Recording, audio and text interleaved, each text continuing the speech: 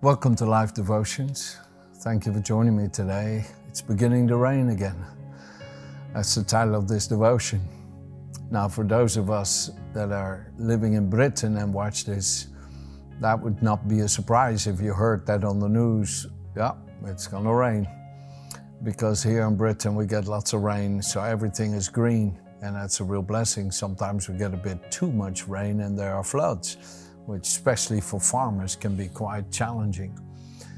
But I'm not talking about this kind of rain, and yes, I believe we can pray for rain, and that the Lord gives rain for the harvest, but He also gives rain for the nourishment where we have drought. I'll never forget ministering in Ethiopia many years ago, and I didn't know it, but they had a drought there. And while I was preaching to leaders, and there was many of them, about 11,000 of them, and I was preaching, and the Spirit of the Lord just came to my thoughts while I was preaching, and I said, I see that you're all very hot, and it was over 40 degrees Celsius. I said, I'm going to ask the Lord to bring a cloud before the sun and cause cool wind to come and cool you down. And a few minutes later, it came, and it began to rain that evening, and everybody worshiped God because I didn't know that it had a drought, and God gave it. So the Lord is able to bring the rain. For those people, it was more a sign of God than the rain. You understand, the rain was important, was necessary for the animals, for the harvests, for drinking water. So it was extremely important. But more than that, for those people, they knew this was God. And this is so important that we realize that every good and perfect gift comes from our Heavenly Father, with whom there's no shadow of turning. And that He is the one that wants to give rain. And the kind of rain I'm talking about is where His blessings begins to rain down upon your life. You see, it says here in Psalm 31, verse 19, "Oh, how great," David says, "is your goodness, which you have laid up for those who fear you, which you have prepared for those who trust in you in the presence of the sons of man." You see, God has things prepared for us. I really believe this. He has things stored up for us today. I believe God has good things stored up for me, for Virginia. So no matter that we get challenged, and we have, Virginia, and I have really been challenged. Virginia went through some very serious physical challenges, and some of it, she's still coming through it. But without question, it's a lot better. But we keep having this expectancy. That's called the spirit of faith. That's called Christ in us, the hope of glory. This expectancy that our Heavenly Father has good things prepared for us. And the second thing is from Psalm 84, verse 10 and 11. "For a day in your courts is better than 1,000. I would rather be a doorkeeper in the house of my God than to dwell in the tents of the wicked. For the Lord God is a sun and shield. The Lord will give grace and glory." Here it comes. "No good thing will He withhold from those who walk uprightly. O Lord of hosts, blessed is the man who trusts in you. No good thing will He withhold." It's beginning to rain again. Maybe you've been in a physical drought. You've gone through one challenge after another physically. Maybe you've been in a financial drought, and it's just barely getting by. And maybe that even is a miracle. Maybe you're in an emotional, mental, spiritual, relational drought. There's not been much affection, not much love. God is saying to you, it's beginning to rain again. Come on, believe. It's beginning to rain again. Believe. Oh, hallelujah. The Lord will give the rain, the early and the latter rain, and He will restore the years that have been dry and empty, and where you have had to just barely get through. He is bringing harvest. He is bringing increase. He is bringing fruitfulness. He is bringing healing, health, wholeness, well-being. He is bringing miraculous physical restoration, miracles physically.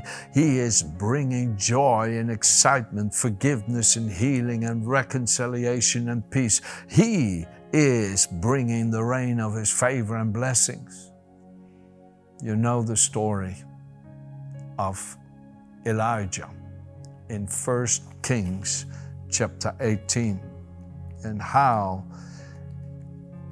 Elijah the Tishbite, as he's called, in other words, he comes from an area called Tishbite, how Elijah had to go to Agag the king, who was married to Jezebel, and say, at my word, there will be no rain for these next 3.5 years. Why? Because the people's hearts against God grew so harsh and so idolist and evil that the Lord could not get their attention any other way. And I'm not saying that every drought that we have in our lives in one way or another is God trying to get our attention, but that He should get our attention is important, no matter what the reason is for the drought in our lives.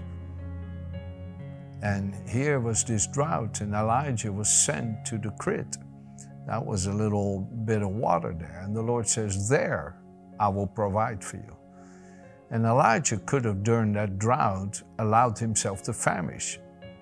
But he didn't, because he trusted God. You see, when we go through drought, emotionally, physically, financially, whatever area, health-wise, if we keep responding to the Lord, we see Him carrying us through that drought. Because there, the Lord commanded the ravens to bring Him meat and bread every morning and every evening. Ravens are not the kind of birds that will share their food with anybody, not even with their own kind, much less with a human being. It shows you that God has power in every situation to be able to carry us through. Then, when the Crete dried up, the Lord spoke to Elijah and said, go to Zarephath. Zarephath was in Sidon, was outside of the land of Israel. And He says, there I've commanded a widow to care for you.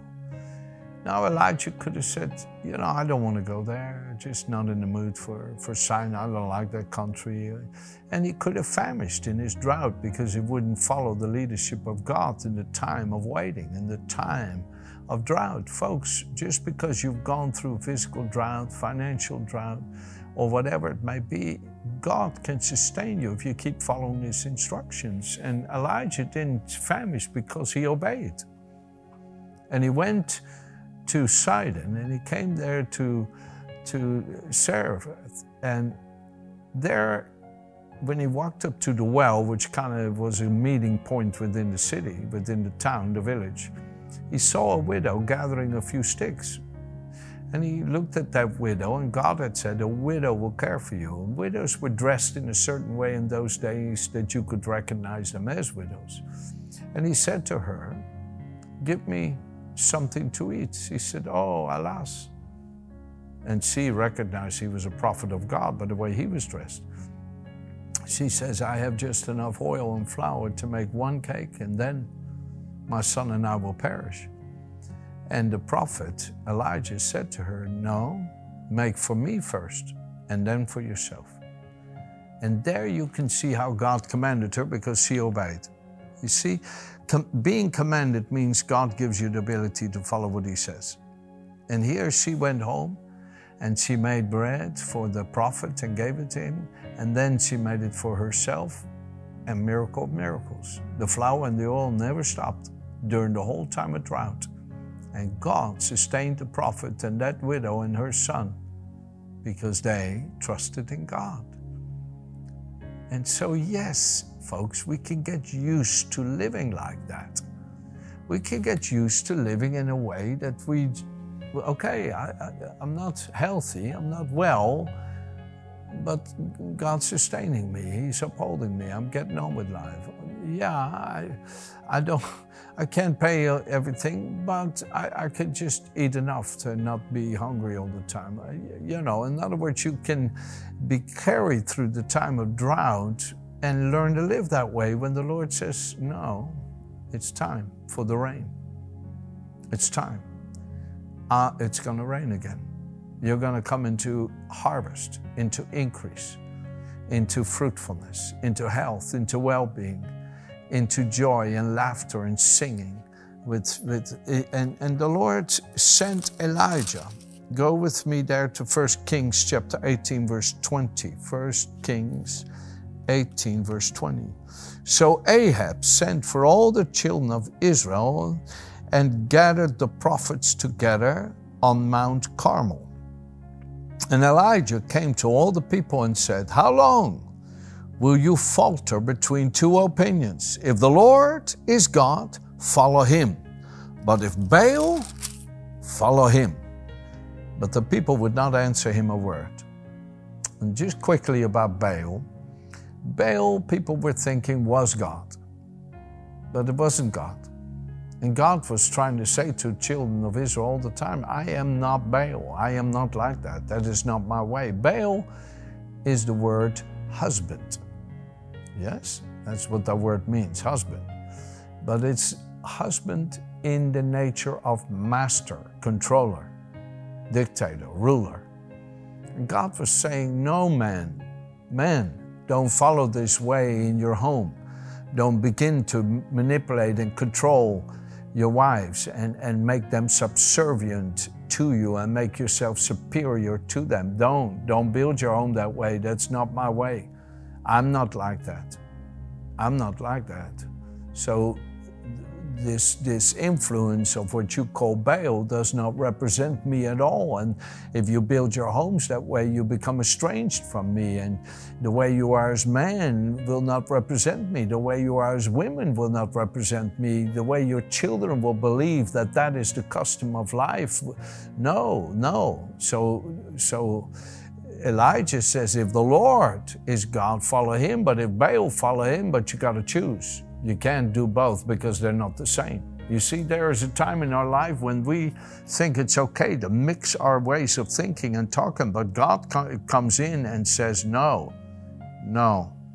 I want to be the one that you know is your source of joy and life, and I am not like that. I'm not the controller, manipulator, dictator, superior, you're inferior. No, I make you one with myself. I lay down my life to demonstrate my love for you. I lift you up into who I am and what I am so that all I am, you are.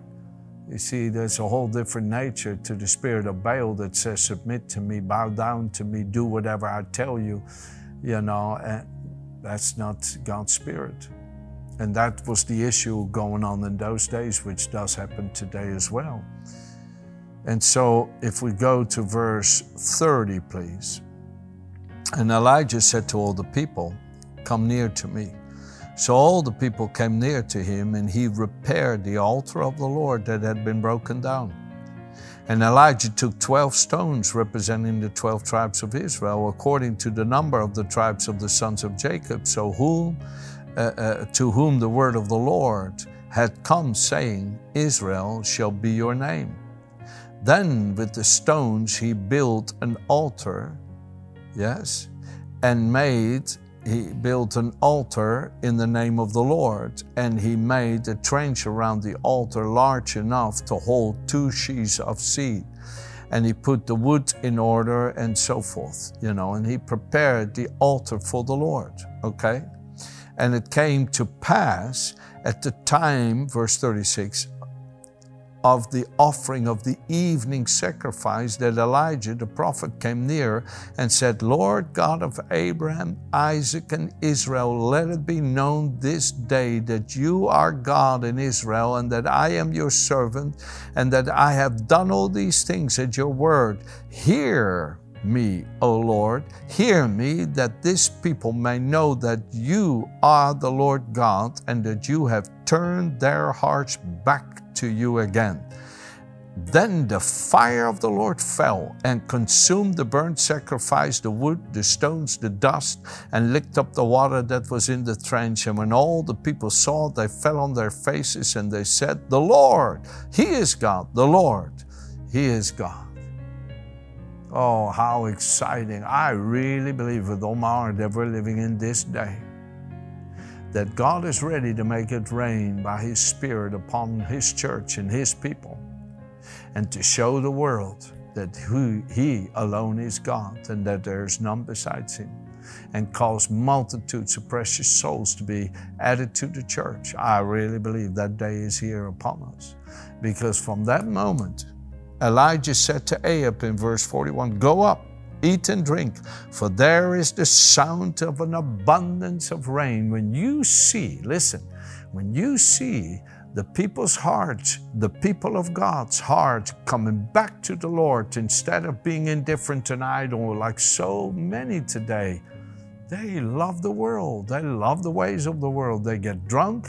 They don't come to church when they don't feel like it. Do they pray? Do they read the Bible? I don't know. But one thing I know, one thing I know, they're coming back. God is turning the heart of His people back to Himself all over the world, because it's time for the rain to come again. Oh, hallelujah. He says, "Go up, eat and drink. There's the sound of an abundance of rain." This is the Spirit of the Lord talking in him when there's still no change to the environment. The drought is as heavy as it was from the first day. And Elijah went up on the mountain there, and he put his face between his knees and wept to God as he bowed down. It's kind of like sitting on your knees, right? And then putting your face right up to your knees. And he's crying out to God, crying out to God. You know what I find so interesting? God said it to Elijah. The rain is coming again. He said it. He said it. It's beginning to rain again. And yet Elijah prayed. You see, just because we know about the Spirit that it's time for things to happen doesn't mean we shouldn't be partners with God to see it come to pass. So I want to encourage you, be a partner with God. See it come to pass in your own home, in your own lives, in your own family, in the church right here, in the church wherever you are. Come on, it's going to rain again. You're going to see it. And my goodness, 7 times the prophet said to his servant, "Go and see, look over the sea." And the 7th time, his servant came back and said, "I see a cloud the size of a man's fist coming out from the sea." And Elijah said, "Run, run before the rain stops you."